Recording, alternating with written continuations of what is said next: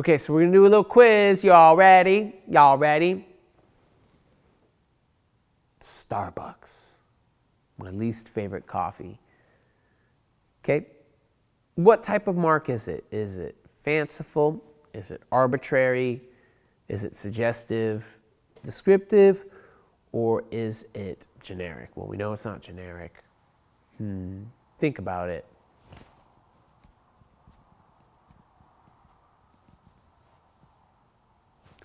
If your answer was fanciful, you are correct. Why is it fanciful? Starbucks does not exist as a word. There was a character named Starbuck in Moby Dick, but you know, it's a non-existent word. It's a pretty fanciful word. So that is it. The answer is fanciful. Camel brand cigarettes. Fanciful, arbitrary, suggestive, descriptive, or generic.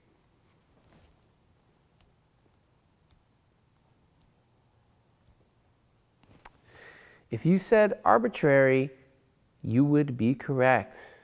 Camel brand cigarettes is using a word that exists in a very different way, different context. Back when I was a kid, in the 80s, they had an awesome representation of the camel that was a cartoon, and they banned the use of Joe Camel, who was the cartoon, because it encouraged kids to smoke. But anyways, you know, shit was different in the 80s, clearly, thankfully. But yeah, Camel brand cigarettes is arbitrary. All right, next up, thermos. Thermos. Think about that one. Think about that one. Thermos. Now, you know what a thermos is. It keeps beverages hot or cold. Thermal. Thermos. You may be saying suggestive. And that would probably be right, except for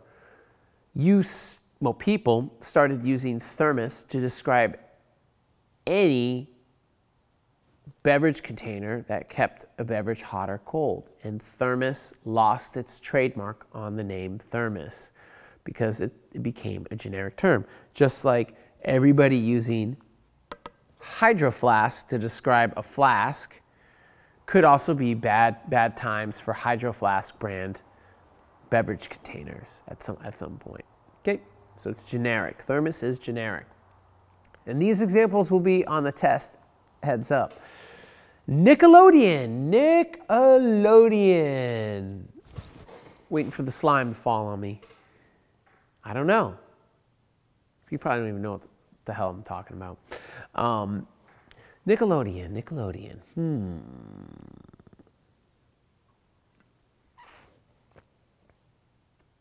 Okay, a Nickelodeon is a place where you pay, you know, it was common in the early 20th century where you paid 5 cents to go see a film and get beaten up by Edison thugs. No, you go and see a movie in a theater. Okay, that's what it was. Okay, So you maybe are saying, like, it's suggestive because, you know, it's a cable network, a children's cable network.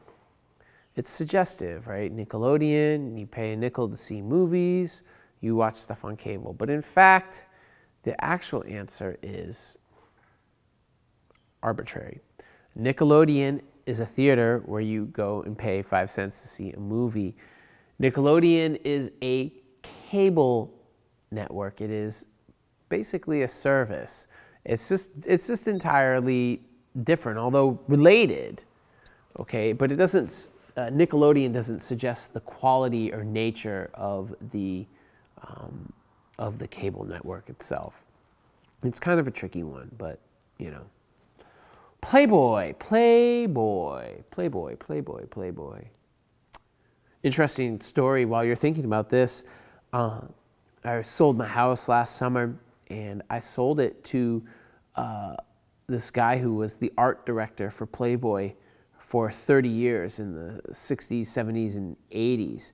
And so he assigned work to Andy Warhol, Keith Haring. It was pretty cool. He did a lot of the illustrations and pinup illustrations and stuff like that. His name's Carrick Pope. But he gave us, for some crappy yard furniture and deck furniture that we had, some original illustrations that were in Playboy in the early 80s. So pretty cool, pretty valuable. You pull back the back, it says property of Playboy. Anyways, Playboy, what is it? Fanciful, arbitrary, suggestive, descriptive, generic. The correct answer is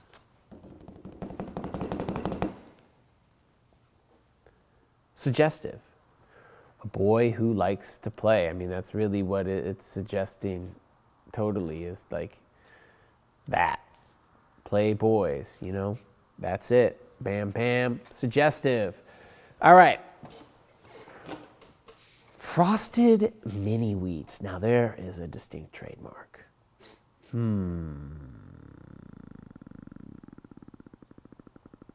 Fanciful, arbitrary, suggestive, descriptive, or generic. The correct answer is descriptive.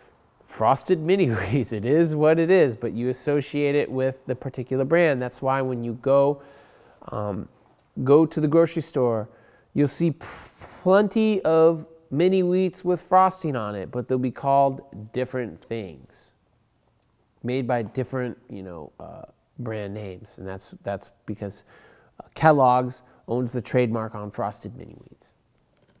Okay, it's descriptive. Jaguar.